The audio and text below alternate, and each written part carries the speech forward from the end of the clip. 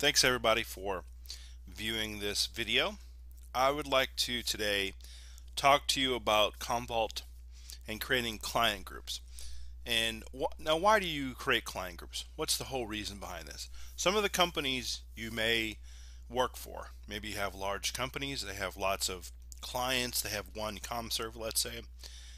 They need to be able to distinguish between a client in, say, Dallas or the West or Texas and, let's say, Florida. So they need to be able to distinguish that.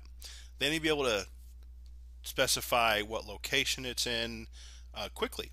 And maybe they need to pull a report to say, here's what's being backed up, or here's some of the metrics for that client that we're backing up. And in doing so, some of it becomes very unmanageable.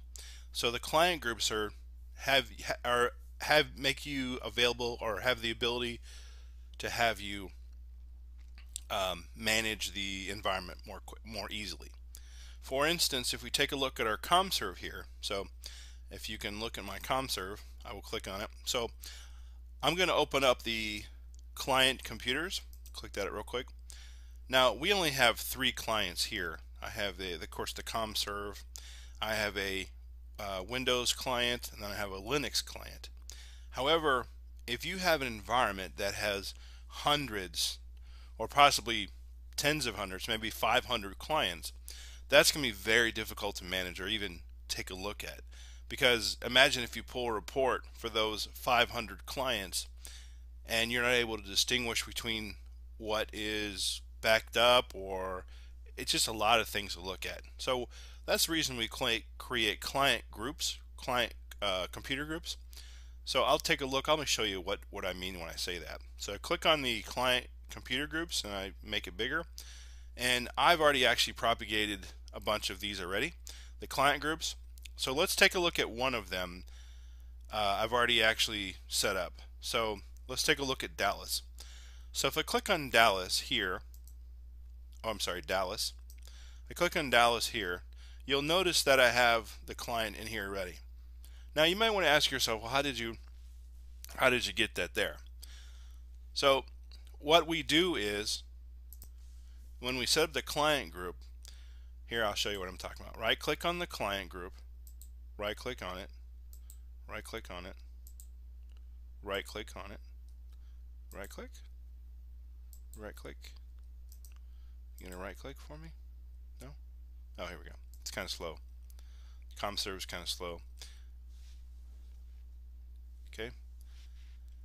And what I'm trying to show you is how to set it up, basically. Okay, here we go. So the group name, I'm going to call it Dallas Clients. And how you want to set this up, if you have a bunch of servers, is you want to actually have it set up to where it's automatically associating the clients. And typically what happens is, in a large environment, large company, what they'll have is they'll say, in our case we have an airport code, and our airport code is Dallas, DAL. And Dallas, any server that's in Dallas goes here. So what I'm going to do is on the client itself, I'm going to name the client name Dallas, DAL. And what happens is, when it's installed, it automatically gets pushed to this client group. Now it doesn't mean it's going to be backed up by this. It's just a way to contain it or hold it, so that other people can look at it, or again, make it easier for reporting. We're not going to set any of the storage devices. We don't set any of that stuff. We're just going to put the group name, put the automatic association. What are you trying to look at, or what's the scope? We're trying to do all the clients in the CommServe. We're going to name the CommServe there, and match all. So the client name contains DAL dash, and then client name does not contain index server. We do that because we don't want to back up the index server when we create media agents. That's the reason for that. I'm going to take it one step further. I'm going to create for you, I'm going to show you how to create this, where I want to encompass all of these sections. Let's say I want to encompass, I want to call it, and I want to name an Asia group. So all of the clients in Asia. So we're going to right click on client computers, new client group, and we're going to name it, we're going to call it Asia. Asia, Asia. Okay, so that's there. And we're going to do an automatic association. Okay, do that. And then from here, what we're going to do is we're going to do automatic association. We're going to do clients of user group. Okay, clients of user group. Let's actually change that to clients in the Commvault. Okay, Commvault. And here we're going to say rule groups, right? So we're going to do we're going to see if we can change this to client groups. Client groups. Client groups. Client groups. Client groups. Client groups. Client groups.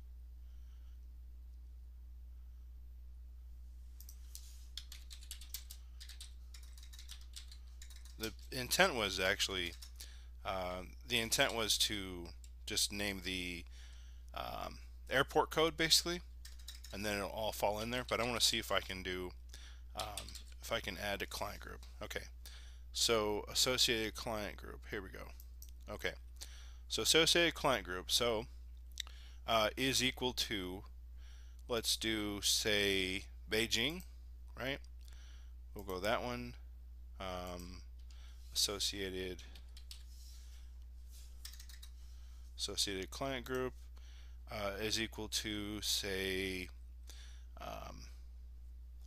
let's see, Beijing, Ganju. I'm thinking I'm saying it right, Ganju, and then Shenzhen, because that's in let's see, yes, Asia associated client group. Okay, client group. Okay, is equal to Shenzhen, which is in that's the Silicon Valley of China, by the way. If you've never heard of that, that's where all the that's where all the computer stuff gets vetted, and all the R&D, a lot of the R&D stuff. Let's actually rename this. Let's name this to would that be East China? We'll do East China, or East. How about East Asia? Yeah, East Asia, right? And we can add a couple more clients, but we're going to leave that for now. We're going to leave it for now, and we're going to push OK. Okay. So what we see here is we push on view, view. Okay, refresh. Yeah, your com serve really should be beefy. Actually, I mean, imagine I had clients here. How long that would take to propagate. I think my com serve is like 8 gig or 10 gig of RAM, something like that.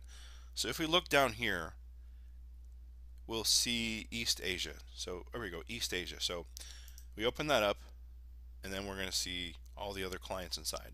The Beijing, the Gaoju, the Hong Kong, or not Hong Kong, but Hong Kong in there yet.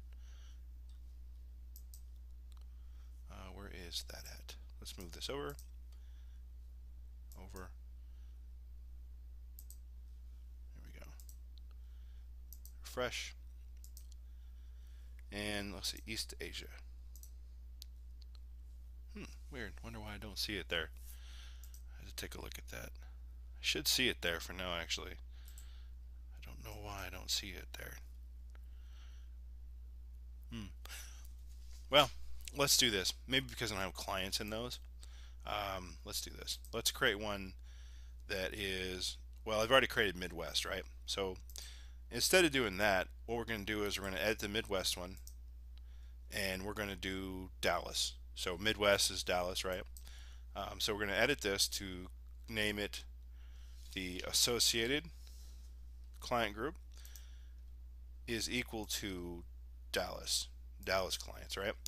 So what we've done is we've put the client group, or the clients from Dallas, any Dallas, into the Midwest group.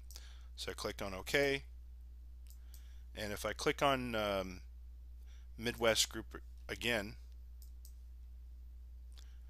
I should see it there. So let's just refresh. Yeah, I still see it there, obviously, right?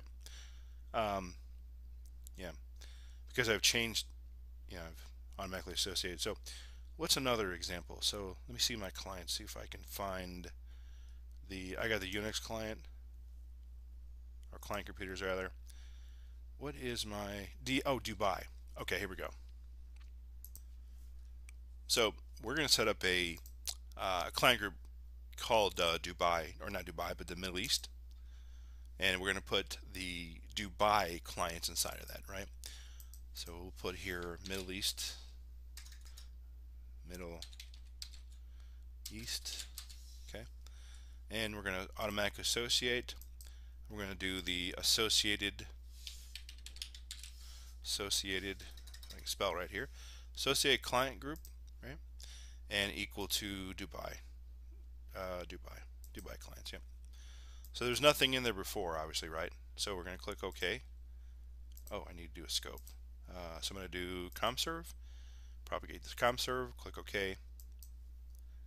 And if we click on the Middle East now, or Mid-East, right, basically. Middle East, okay.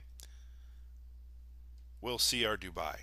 So this makes it, again, this makes it easier for me to troubleshoot, to pull reports, and say I have 100 servers in the Middle East somewhere, right? Or let's say 200 servers, whatever, right? I'm able to actually go here and I can pull reports. I go, like, say, view, go up here actually. So I want to pull a report for, say, the Middle East, right? So I go to reports, I go to job summary. Then I just want to look at the clients. Where's my thing at here? Here it is. And what I'm after the job summary. So I'm after the job summary, and then I can go backup job. So let's say, right, maybe I could do calendar, detailed. I want to go under computers, and I want to just see the Middle East. I don't want to see all the other stuff. I mean, you can look at all this reports are here. You'd imagine and each side of these clients, you have clients, 10, 20, 100, whatever it is. That just gets so much to maintain, or to take a look at, right? Basically, any clients that are in the Middle East, they're going to get they're going to be looked at. I can view the reports for them. So let's click here. Let's click run.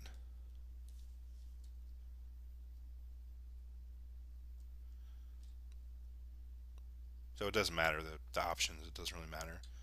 Obviously, I didn't do a backup for it, but I probably see like no backups for this or whatever because nothing's happened. But there's going to be some information when it pulls it up. Now this pulls up as a like a website basically, and all it is it's an HTML on your ComServe. There's a folder that it saves it in, that the report's pulling from, or it's going to be placed in. As you work for a company as a backup admin or something like that, storage admin, disaster recovery admin, network admin, sysadmin, whatever, and your role is managing these environments, these Commvault environments. These kind of things are going to really helpful for you, because you want to just do your job and get done with it. Okay, I want to go in and look at what's error, what's faulted, and then get out and then troubleshoot whatever it is. Like, I want to fix that problem and then get out. And this just makes it easier for you to look at everything as a whole. Reports, just saves you so much time, so much time.